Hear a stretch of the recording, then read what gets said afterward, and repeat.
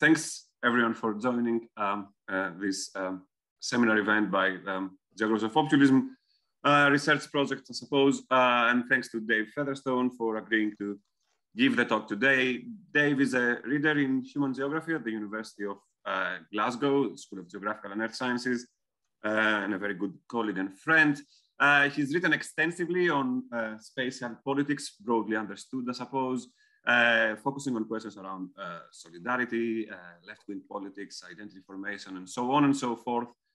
Over the past few years, or perhaps it's a kind of a older interest that kind of resurfaced, Dave has been also working on populism and kind of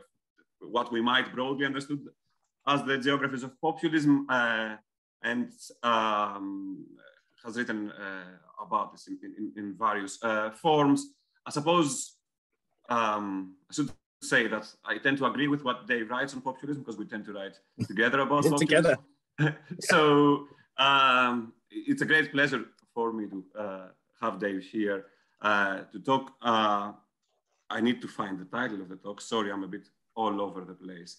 Don't worry about it. I can introduce the talk. It's fine. No, don't worry. It's title that Dave will be talking to is Between the Culture Wars and Leveling Up, Reflections on the Spatial Politics of Authoritarian Populism. Dave will talk for 40-45 minutes, I suppose, and then we'll have some time for questions from you. Thanks again for joining. Floor is yours, Dave. Great, thanks everyone. I'll just share my screen. Okay, so thanks so much for kind of inviting me to be part of this conversation. And it's really, and as Lazar says, this is something that the set of issues that I've been engaging with, partly kind of with Lazarus and partly, I guess, in terms of kind of impetus. A lot of the kind of impetus for kind of engaging with these sort of questions is because of their kind of political kind of importance and kind of urgency, really. And I think, and in that sense, I guess one thing just to note in terms of this paper is it's very much trying to kind of engage with a set of kind of questions of around populism in relationship to quite a specific set of debates around how the kind of right in Britain is kind of reshaping kind of aspects of the kind of political terrain, political landscape. So I do, in terms of the kind of talk, what I'm going to do is kind of, like, I've got a bit of an intro, then I'm going to situate it within some of Stuart Hall's writings around authoritarian populism, and then I'm going to look at three interrelated aspects of the kind of Tory Conservative Party's right-wing kind of agendas around their notions of levelling up, their kind of engagements and kind of investments in kind of various forms of racialized politics in terms of the culture, notions of the culture wars, and some notions kind of, particularly in terms of kind of aspects of kind of politics in relationship to the north of Ireland, in terms of kind of cultures of impunity for kind of former military personnel. And then I'm going to end with some kind of brief reflections on the kind of left and how the left kind of is or isn't responding to some of these questions. So I think, and I'm actually going to start in that sense with a kind of Guardian comment piece by the Mayor of Manchester, Andy Burnham, that I found really, really startling. And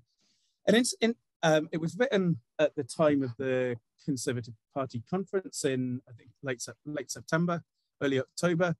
And it was kind of interesting because at one level, it kind of struck quite a different tone from kind of the dominant kind of rhetoric of people like Keir Starmer. At this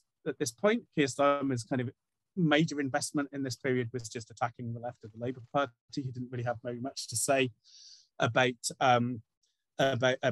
Tories and what I'm going to, and probably just out of habit, I'm going to use Conservative and Tories as interchangeable. I'll try not to, because I know not everybody knows what the Tories are, but just to kind of, if I refer to the Tories, that's who I'm referring to. It's a kind of matter of habit to kind of refer to them as that. So, but in some ways, so you have this big attack from the Labour Party going on into figures like Keir Starmer, the leader in terms of the left, which I think has been very troubling and very kind of problematic in all sorts of ways. But in some ways, what I'm going to argue in this talk is that actually the kind of ideological positioning of Burnham in this article I find actually kind of more troubling and more worrying for kind of reasons I'll kind of hint at the start and perhaps return to in the final section of the paper. So in the talk, in that comment piece, Burnham was very explicitly engaging with this term that the Conservative Party is using as one of their central kind of terms, kind of levelling up. And he argues in this kind of passage, or kind of central passage in the piece, that was a kind of short comment piece in The Guardian, but it was published on the day of Boris Johnson's kind of speech to the conference, so there was kind of particular timing. He argues, if the Prime Minister were to commit today to London-level bus fares for Greater Manchester and elsewhere in England, it would certainly be noticed by voters. Finally, levelling up would mean something. That's the Prime Minister's task today, to take a phrase that is at risk of signifying everything and nothing, and bring clarity back to the core mission of this government. And then he kind of goes on to kind of talk about tensions with his Chancellor, but then talks about how this tension is resolved will determine the fate of the Conservatives at the next election in the red wall seats. So in some ways, this is a kind of anodyne comment piece talking about what Boris Johnson should have in his conference speech. But another level, what I find really alarming and startling about this piece is the extent to which Andy Burnham, who actually in some ways through the pandemic has been a kind of mildly centre-left populist figure, probably one of the kind of key figures in British politics who has taken on the Tory government and kind of articulated a different kind of northern kind of position in terms of debates in the UK as well, kind of. And but what I find startling and alarming about this piece is the extent to which he is arguing within the terms that the Tories have kind of defined in terms of what levelling up is. So there's no kind of critical unpacking or attempt to kind of challenge the broader terms of debate around levelling up that the Tories have made central to kind of political debates, particularly in the wake of the 2019 election, which I'll kind of refer to perhaps in the middle of the talk. And I think this is kind of problematic for two key kind of reasons. So I would argue here that Burnham's account accepts the political narrative established by the Conservatives around levelling up. And he's also done that, if you follow the link here, the Greater Manchester Combined Authority, which he leads, has kind of developed a kind of levelling up GM. That's not, GM refers to Greater Manchester, not genetically modified, but it kind of again speaks to the ways in which the Burnham as a kind of mayor is kind of really shaping a political narrative within the kind of broader confines of the terms of political debate set by the Conservatives. He also uses quite uncritically the term Northern Powerhouse that has been a kind of key element of kind of UK kind of Conservative regional policy over the last few years. So Burnham's account, why does it matter that Burnham's account accepts the political narrative established by the Conservatives around levelling up? For me, it matters in two key ways. Firstly, as a geographer,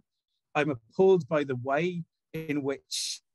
kind of levelling up's been accepted uncritically as a kind of intervention in terms of the spatial politics of Britain, which ignores why there are broader uneven relations of power which result in spatial inequalities in the first place. So there's no sense, so there's a kind of liberal framing of spatial inequality which just accepts it as a pattern that is problematic but just needs to be addressed, rather than thinking about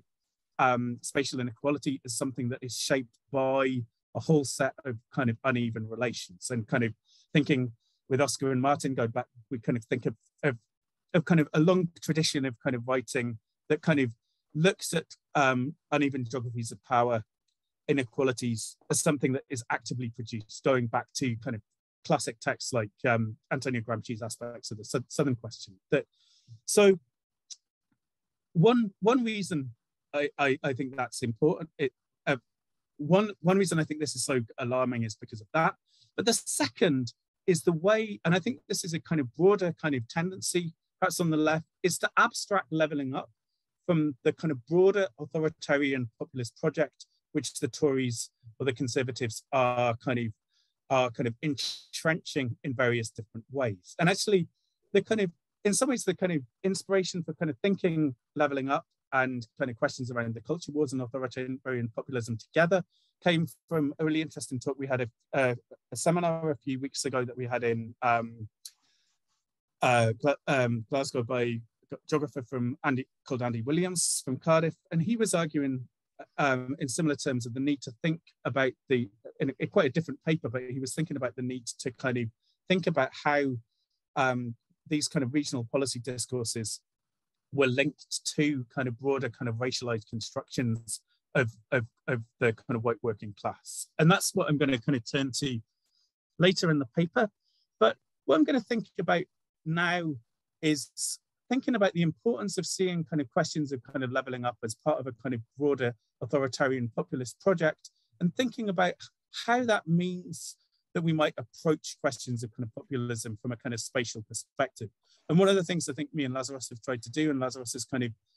worked in various ways around it as well in his own work, is to try and think about populism spatially, and to kind of think about that, the insights doing that kind of can bring to kind of debates on populism. And to think about that, I'm going to have a brief detour through some of Stuart Hall's writings. And I'm going to start by drawing on a kind of definition of populism that, because I guess that's kind of, I think it's kind of useful to think about different ways in which we define populism. I don't really want to get bogged down in that because I know there's a huge set of kind of debates there. But I think what is interesting here is is the way that Hall's engagement perhaps offers something at a kind of broad level that kind of he then works out in a more kind of detailed way in terms of some of his writings on authoritarian populism. So writing an essay in the wake of, in relationship to the Falklands or Malvinas War in the early 1980s, called The kind of Empire Strikes Back, a great, really pithy kind of analysis of the kind of emergence of kind of Thatcher's populist discourses. He argues that he applies notions of populism to kind of understanding Thatcher. And he argues, it makes quite a specific claim about how he's thinking populism in this regard. So he argues by populism, he means something differently from being able to secure electoral support for a political program, which he argues is clearly a quality all politicians in formal democracies must possess. But he argues rather the project central to the politics of Thatcherism to ground neoliberal politics directly in an appeal to the people, to root them in what he terms the essentialist categories of common sense, experience, and practical moralism. And in that essay, I'm not going to talk about that essay in any depth. I'm going to move on to kind of discuss a whole essay where he really outlines ideas of authoritarian populism in a sec. I think one of the really important aspects of the essay that this is taken from is he kind of gives a sense of how deeply notions of the people in relationship to the Thatcher project were kind of constructed through and in relationship to ideas of kind of race and imperialism. And I think that's really important in terms of Hall's work, is that Hall's very attentive to the particular kind of, he's not, I think, a particularly kind of refined spatial thinker, but he's a thinker who kind of is directly insistent on the importance of kind of thinking about what he termed the kind of locating populist politics in a kind of broader conjuncture. And I think in this sense, I've probably kind of presented this slightly starkly for the kind of for the purposes of this discussion. But in some ways, I want to kind of just argue that kind of Hall's conjunctural approach to populism offers different kind of resources than what I would term the kind of perhaps more formalist approach to populism associated with Ernest Leclerc. And I don't want to kind of draw too stark a line between Hall and Leclerc, not least because actually I'm not going to talk about it, but Hall's essay that I'm going to talk about in a bit of depth next kind of draws on Leclerc's actually earlier writings, politics, some of the essays in politics and ideology and Marxist theory, which I think are interesting to kind of read against some of his later, perhaps more kind of quite doctrinaire notions of populism on populist reason. So in this sense, I want to suggest that conjunctural approaches are kind of an approach to populism that kind of really kind of locates populism in relationship to particular spatial and temporal dynamics, offers an alternative to the formalist theorization of populism developed by Leclerc in kind of later writings, particularly on populist reason. And in that sense, I don't want to say Leclerc's account doesn't have really significant insights, but I think it tends to lack an attentiveness to kind of questions of specificity in problematic ways. And I want to argue that the kind of mode of engagement of Hall offers a kind of way of engaging spatial and temporal dynamics, which offer a different lens, can offer different and I think potentially slightly more productive lenses to kind of engage with populism. And further, I think one of the kind of concerns I have in terms of Leclerc's account is how much he kind of flattens populism and the relationships between populism and the political. So it becomes unclear at times in terms of when he's thinking about how antagonisms are constructed. He obviously gives a sense of antagonisms being constructed on the left and the right, but there's a kind of failure, I think, to be attentive to the ways in which thinking about the spatial politics of populism can help us engage with what Anna Santamarina describes in a kind of forthcoming essay in Soundings, about kind of hybrid political formations, which shape very different articulations of populist politics. And I think that's a really important set of kind of interventions, is thinking about the different terms on which kind of populist politics might be envisioned and how they are rooted and grounded in particular kind of contexts and conjunctures. And to think about this, I want to kind of look at Hall's essay, which is reprinted in Hard Road to Renewal, which is, I think, called sort of popular democratic versus authoritarian populism, two ways of taking democracy seriously. And I think from the outset, I think it's interesting that he compares popular democratic versus authoritarian populism, because I think it kind of gives a sense of a kind of broader, more kind of generative sense of kind of popular democratic politics, rather than perhaps some of the kind of more tightly defined notions of left populism that Leclerc and that Muth particularly develops with a kind of very strong kind of elision between popular democratic politics and a strong sort of charismatic leader in the kind of in her left populist book, which I think is a pretty problematic text in lots of ways. But going back to the whole essay, what's interesting in terms of, I guess, an intellectual genealogy of that piece is it's very much, and this is something kind of coming back to it, is it's very much a modification of Nikos Palantzis, the Greek Marxist ideas of authoritarian statism. But I think it's interesting the kind of spin or kind of inflection that Hall gives on kind of in changing the terms of debate from authoritarian statism to authoritarian populism. So he argues what Palantzis' account of authoritarian statism admits is the steady and unremitting set of operations designed to bind or construct a popular consent to what Palantzis argued were new forms of statist authoritarianism. And here he's referencing Palantzis' last book, State Power, kind of Socialism. It is this element, Hall argues, which introduces into the equation the pivotal issue of popular consent to these new forms of statist authoritarianism. And it is this present process, he argues, as a movement towards what Hall defines as authoritarian populism. And I think one kind of perhaps kind of problematic, one perhaps commonality of the kind of problematic here is that they both kind of see populism at this kind of juncture in the kind of as being very much around a kind of crisis of the state, which I think is important, but also kind of perhaps shapes a kind of engagement with populism through quite nationed kind of geographies. And that's something that we can perhaps kind of also discuss of the kind of what kind of geographical kind of framings do we think are necessary to think about populism? But what I kind of think is interesting in as that essay progresses is the ways in which he traces some of the different strategies through which Thatcherism constructed itself as being with the people. So he argues in a whole set of ways that kind of Thatcher, despite all the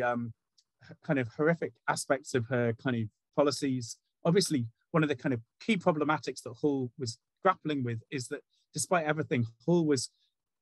that Thatcher was able to kind of mold forms of consent among certain parts of the population, and certainly not all. And Hull would never have kind of suggested it was all for her kind of neoliberal kind of politics, what he would refer to as a kind of neoliberal common sense in ways. But what I'm interested in here is some of these strategies he's kind of unpacking. So he argues against the representation of the power bloc are counterposed various condensations of possessive individualism, personal initiative, Thatcherism, and freedom as the positive pole. It is possible then to represent Labour as part of the big battalions ranged against the little man and his family, oppressed by an inefficient state bureaucracy. And I think this is kind of perhaps a key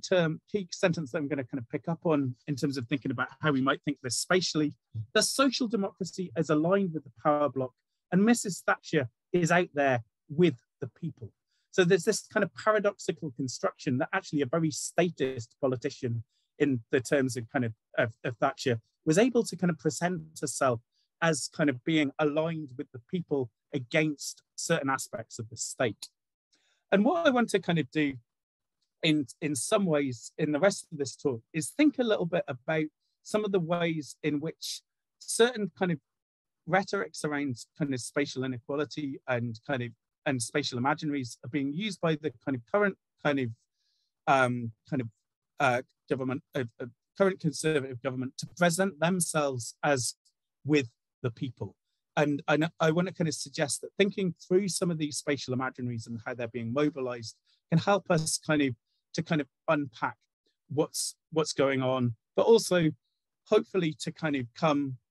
to a more kind of fierce kind of opposition to some of these terms than is kind of represented by the kind of acquiescence of figures like Burnham and Starmer to the kind of terms of debate being shaped by the Conservatives. So as a starting point,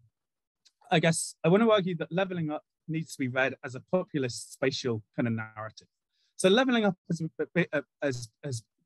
emerged, I think, particularly in the wake of the 2019 election, when the Conservatives won, unfortunately, a kind of huge, pretty significant landslide by winning a whole set of seats in the north of England, Midlands and north of England, that had been Labour kind of seats for, in many cases, a kind of decades. So it was a kind of very significant political shift in terms of where Tories were getting kind of seats. So why do we need to think of kind of levelling up as a kind of in populist terms in that sense? So I would argue that it's kind of a populist narrative around regional inequalities, because it shapes the kind of it's attempting to kind of shape a cross-class electoral bloc, what John Clark refers to in a really insightful essay in Soundings as the Boris bloc. And it is designed to entrench particular constructions of white working class voters associated with the so-called Red Wall. So these kind of seats that were lost by Labour to the Tories have become known as this kind of Red Wall, which I think is a kind of which has been mobilised in all sorts of very problematic ways, both by commentators and politically in the wake of the 2019 election. There's been it's kind of fed into a kind of long-standing tradition to kind of homogenise the North, to whiten the North, to kind of present and pivoting back to Burnham, also to kind of not really analyse the kind of long-standing unequal processes that have shaped the kind of entrenched regional inequalities between different parts of England and more generally in terms of the UK. Subsequently, I think it's also important to kind of see how levelling up has been articulated with the kind of pretty kind of entrenched and brazen forms of corruption that are beginning to become increasingly prominent in the UK under kind of Johnson's kind of regime, obviously kind of symbolized by his own corruption, but I think it's becoming I suspect it's kind of issues that have always been there, but have become more kind of to the fore. But I think in terms of the one of the kind of ways this is kind of shaping some of the debates around the kind of Red Wall is that resources have been funneled very kind of brazenly into constituencies won in the North by the Conservatives in the 2019 election. So, and I think that's kind of a really important kind of thing. So there's a kind of clear sense that if you voted Tory in the North, you are kind of much more likely to get a kind of better kind of investment and stuff like that. I think, but also I think it's important to note how that these strategies also align awkwardly with other government strategies. So at the same time as you've got this kind of broad homogenous levelling up narrative, the government is also rolling out regional policies that are kind of, by their very nature, intensifying kind of regional kind of inequalities themselves. So the government recently announced the formation of 8 new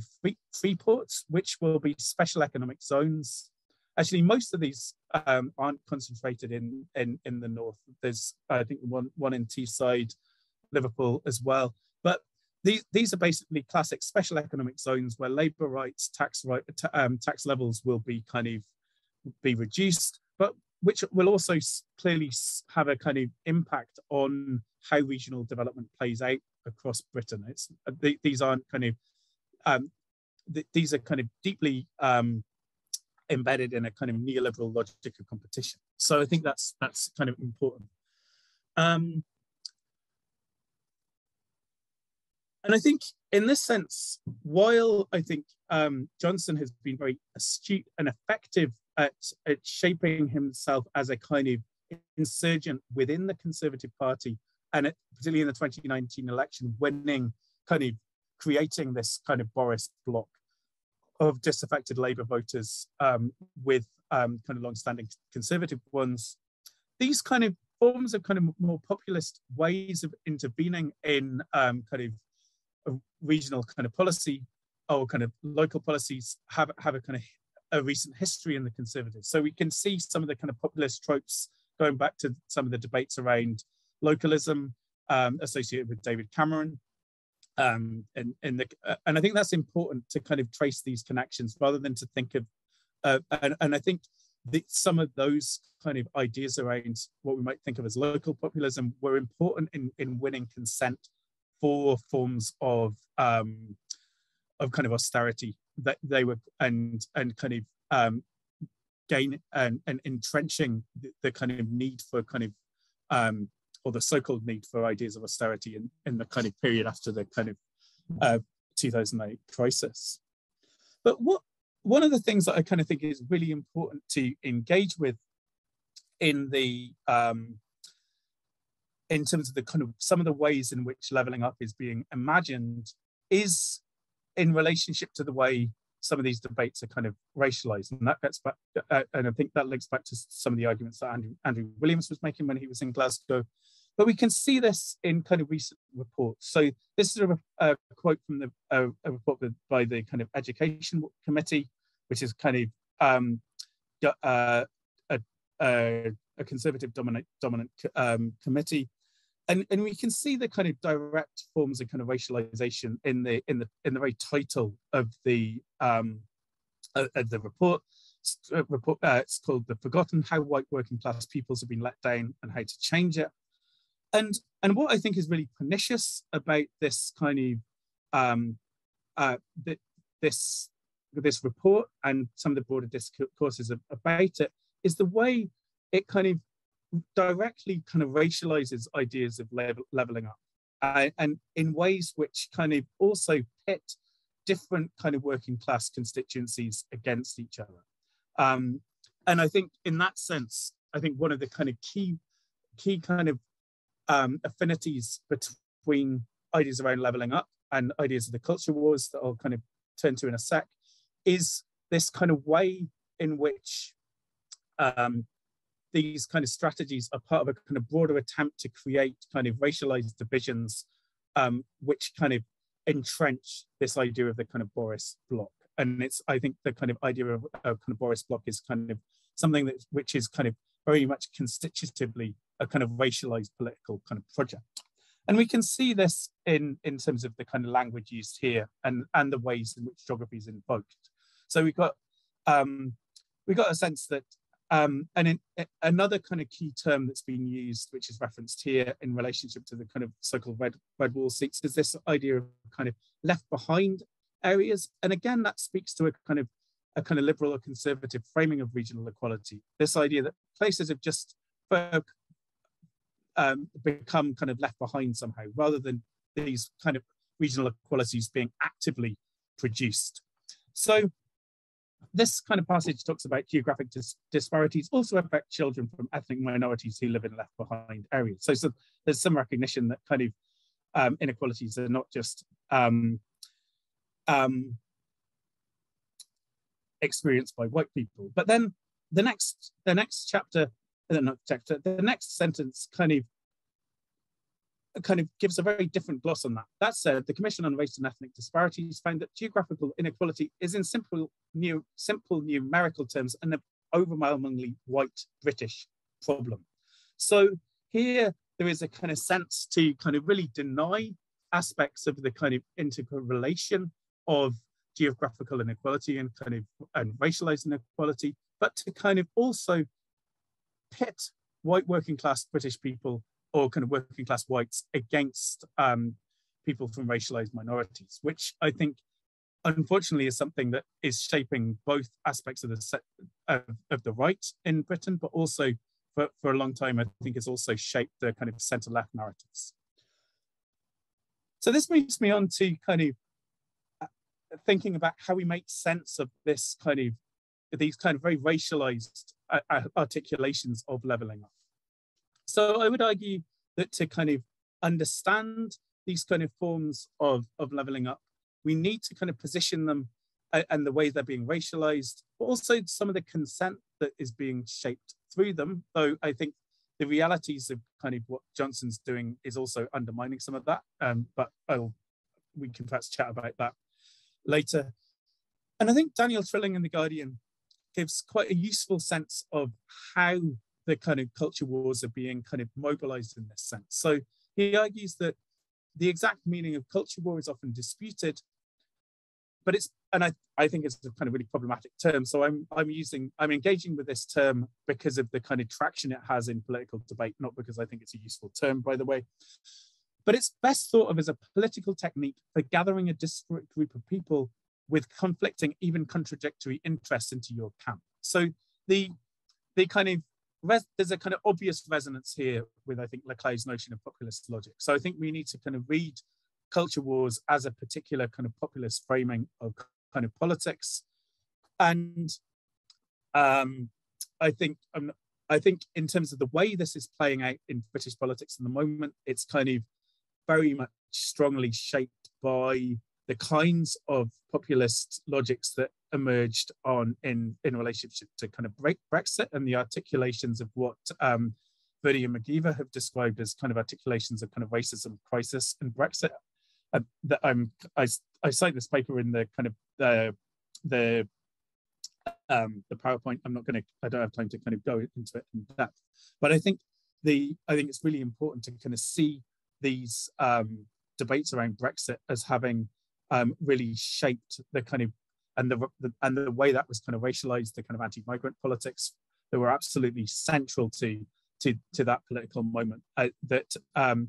To kind of see how that kind of constitutes the kind of present conjuncture in that sense. And in this sense,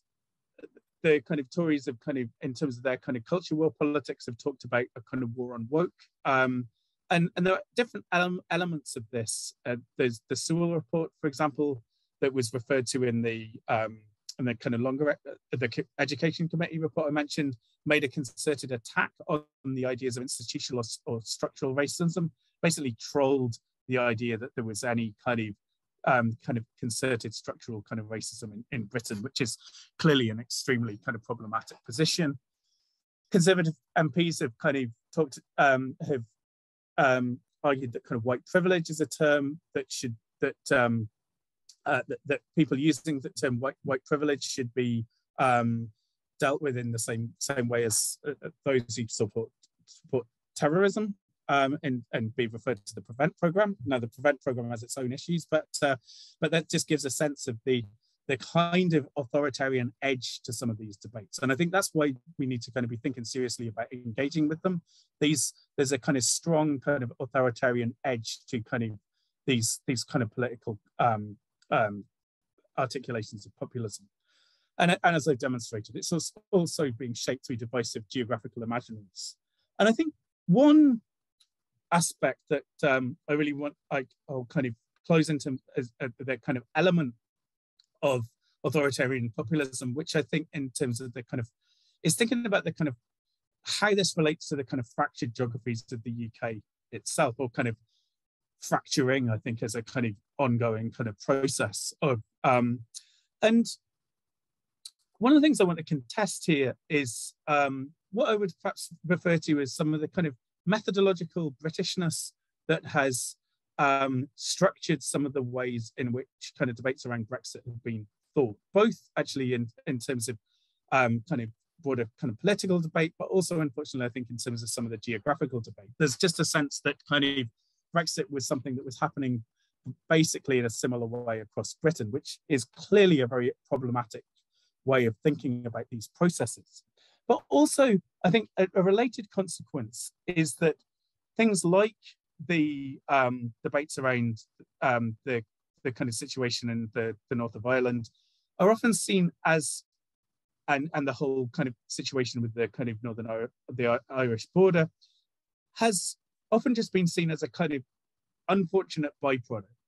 of Brexit. It's just happening because, well, people voted for Brexit, and therefore there was this kind of slight problematic issue with the border. But and I think it's certainly easy to kind of just dismiss this as kind of the current Conservative government displaying a cavalier attitude to the peace process, the kind of Good Friday Agreement, which was central to the kind of peace process. But what I want to argue here is that it's absolutely necessary to see the mobilizing of antagonisms in relationship to the border as by the Conservatives as much more actively constitutive of the current UK government's forms of authoritarian populism. And I think one of the ways in which, so it's not that we can read the kind of discussions of the border as just a kind of as a kind of byproduct or issue, but I think there's much more kind of central kind of elements to the kind of muscular kind of assertive and aggressive forms of kind of political unionism that they're kind of espousing. But I think in this sense, I think it's a particular significance in terms of thinking about the UK governments and kind of prominent Conservative politicians in terms of shaping a culture of impunity for military personnel involved in human rights abuses in Northern Ireland and beyond. And as Adam Elliott Cooper in his book on Black resistance to British policing notes, there are strong kind of trajectories and relationships between colonial trajectories, kind of military impunity in places like Northern Ireland, and police racism. And he argues we cannot, and he traces some of the kind of links, for example, in terms of kind of racist policing in Britain, but with kind of techniques in both border colonial context, but also in Northern Ireland. He argues we cannot understate here the importance of colonial policing to the development of police power and racism on the British mainland. These strategies and techniques have colonial roots and should be central to the story of police racism. And I think that links these kind of questions raised in relationship to kind of places like Soldier F to a kind of broader set of colonial kind of discourses that are kind of, I think, are central to any kind of proper reckoning with the kind of with what a kind of a properly post-colonial Britain might look like, but which are being kind of pushed back against both by the Conservatives, but I think perhaps more problematically by kind of Labour politicians like Keir Starmer. And actually, the Adam Elliott Cooper has been a key kind of activist in Black Lives Matter, and he wrote a kind of really strong comment piece in The Guardian when Starmer, who had initially taken the knee, went on to really kind of trash the kind of demands of kind of Black Lives Matter, to kind of, he referred to Black Lives Matter as a kind of moment in very dismissive ways, but also talked about the idea of defunding the police as nonsense, kind of, and this is kind of part of a kind of broader shift towards a kind of patriotic kind of re-articulation of kind of Labour politics, kind of in the kind of post Jeremy Corbyn era. So what I want to kind of close with, if do I have still a bit of time, Lazarus? A bit more, perhaps. Yeah, 5. Yeah, so that should work. So Nazrin Malek in The Guardian, who I think has been one of the kind of more kind of interesting commentators on the culture wars, argues that the kind of engagements of the kind of from the left in terms of these kind of questions, or certainly from the centre left, have often prevented us from understanding the potency of the culture war by so she kind of talks about optimistic progressives. So we're keen to explain that it's all a big misunderstanding. These polite incrementalists believe that even if progressive patriotism once again fails, she's talking about some of the kind of debates around the kind of racism towards Black players in terms of Black English players in terms of the World Cup, particularly, though more broadly.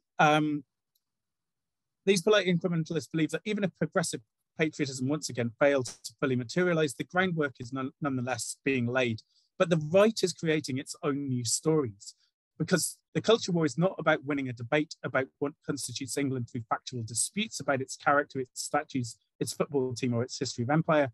It is not a peripheral indulgence or a mere confection. Culture war is an aggressive political act with the purpose of creating new dividing lines and therefore new and bigger electoral majorities. Yes, you can think of that in terms of this kind of Boris bloc that Clark refers to. So in the sense, I kind of want to kind of finish by thinking about what this means for engaging with the kind of left, engaging with these questions from the left. How do we kind of push back against and recognize this idea that these kind of right-wing strategies around the cultural war are an aggressive political act which is creating new dividing lines, shaping perhaps new articulations of kind of authoritarian populism. So firstly, one of the things that I want to kind of argue,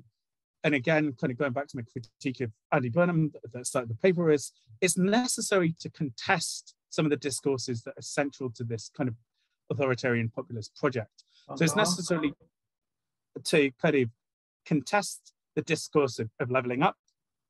It's also, I think, really important to challenge the work the term white working class does, and to kind of really to challenge the sort of divisive political logics that are central to some of the kind of racialized debates around class in Britain at the moment, and to kind of think foreground histories and geographies of ordinary working class multiculture, to kind of challenge these kind of very divisive kind of logics which are central to the culture wars, central to some of these debates around regional inequality, but which kind of really kind of intensify kind of forms of of kind of racialized antagonism, and actually kind of and they intensify forms of racialized antagonism in ways which are absolutely constitutive of conservative policy. So it's not, again, a kind of byproduct where this is happening. This is something that's being kind of really entrenched, and for direct kind of ways of creating particular forms of authoritarian populist politics. It's also important, I think, to articulate alternatives within the currents of transnational solidarity shaped by movements like Black Lives Matter, to kind of recognize that, to kind of engage effectively and to challenge authoritarian populist politics, which I haven't had the space to talk about how kind of Johnson relates to kind of broader transnational currents of right-wing politics, but I think it's kind of really important that it's recognised that that's part of this sort of story. And I think in that sense, one of the kind of key issues with the kind of current UK Labour Party kind of set of narratives or kind of response to losing the 2019 election so badly has been to kind of have a kind of, as well as just a kind of broad attack on the left all the time, is to kind of refocus on an idea of kind of patriotism. And Danny McKinnon, in a kind of paper in article in Soundings, really kind of, I think, signals some of the kind of issues here. So he argues that rather than, he contests this, so says, rather than seeking to echo the Conservatives' rhetoric of patriotism and identity to compete for the same cohort of older, more affluent voters that have dominated discussions of red wall seats, he argues that a more viable approach may be to target younger, insecure workers in post-industrial areas to try and kind of think differently about what's going on in these places. And he argues that this would involve younger, insecure workers in post-industrial. This would involve Labour building an agenda around things like employment rights, job creation, public housing, and transport that appeals to voters' common interests, but also has the potential to create blocks across different geographical divisions within kind of different parts of the UK between kind of things that are kind of perhaps being kind of falsely counterposed at the moment.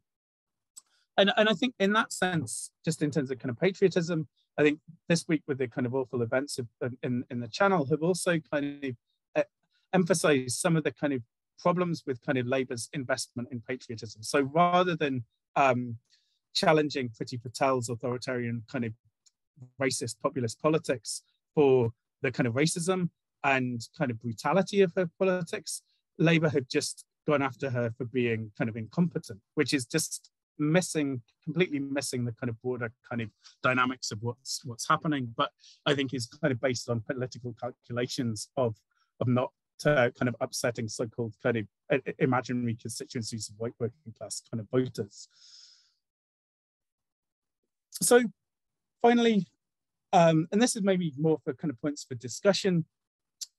Marina Frantoulis ends her kind of recent book on left populism by arguing that a transnational left populist project might be the way to bring about change, equality and solidarity even at the 11th hour. I think there were kind of a set of questions around kind of perhaps